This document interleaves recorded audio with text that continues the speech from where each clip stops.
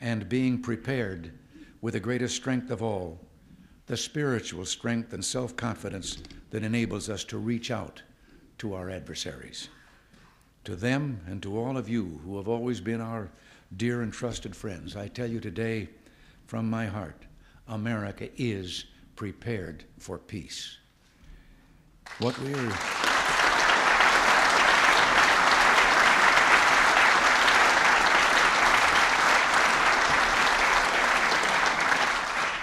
we're doing now in American foreign policy is bringing an enduring steadiness, particularly in the search for arms reduction.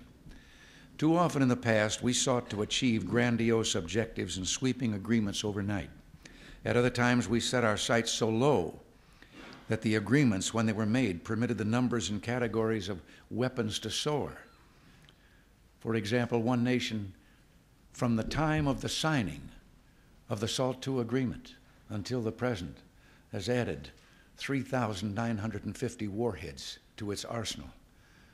That might be arms limitation. It certainly isn't arms reduction. The result was, it wasn't even arms control.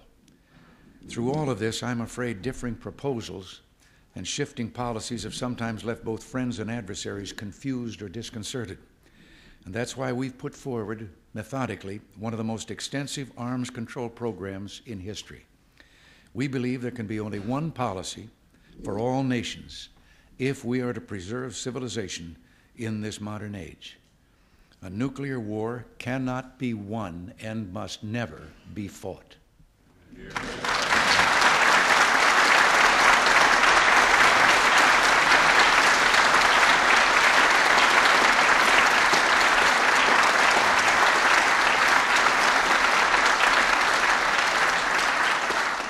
In 5 areas, we have proposed substantive initiatives. In Vienna less than 2 months ago, the Western side put forward new proposals on reducing the levels of conventional military forces in Europe. In the same week in Geneva, Vice President Bush put forward a draft agreement for a worldwide ban on chemical weapons, the gases that have been used in Afghanistan and in Kampuchea. In Stockholm, we're pursuing at the Conference on Disarmament in Europe a series of proposals that will help reduce the possibility of conflict. And in Geneva, as most of you are aware, we have been participating until recently in arms reduction talks on 2 fronts: the START talks on reducing intercontinental nuclear forces, and the INF talks, which deal with the issue of intermediate range missiles worldwide. In addition, we're working to prevent the spread of nuclear weapons and to require comprehensive safeguards on all nuclear exports.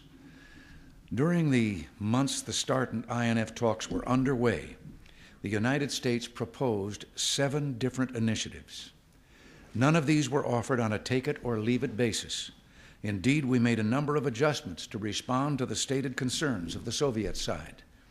While Soviet flexibility did not match our own, the Soviets also made some steps of the kind required in any serious negotiations. But then, after the first deployment of intermediate-range missiles here in Europe, the Soviets quit the bargaining table. Now, this deployment was not something we welcomed.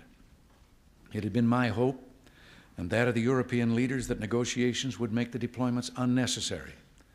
Unfortunately, the Soviet stance in those talks left us no alternative.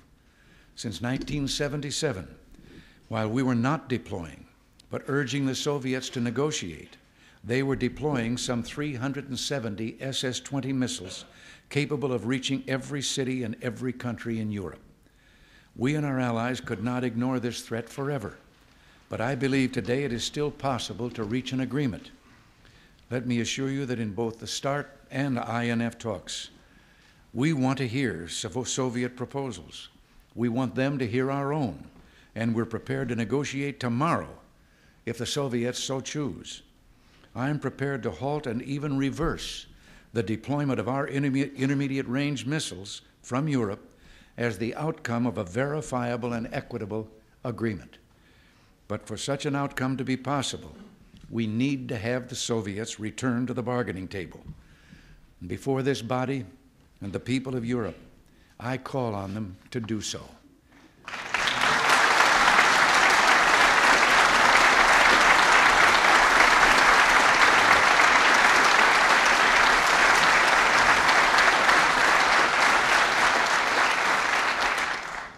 Indeed, I believe we must not be satisfied. We dare not rest until the day we've banished these terrible weapons of war from the face of the earth forever.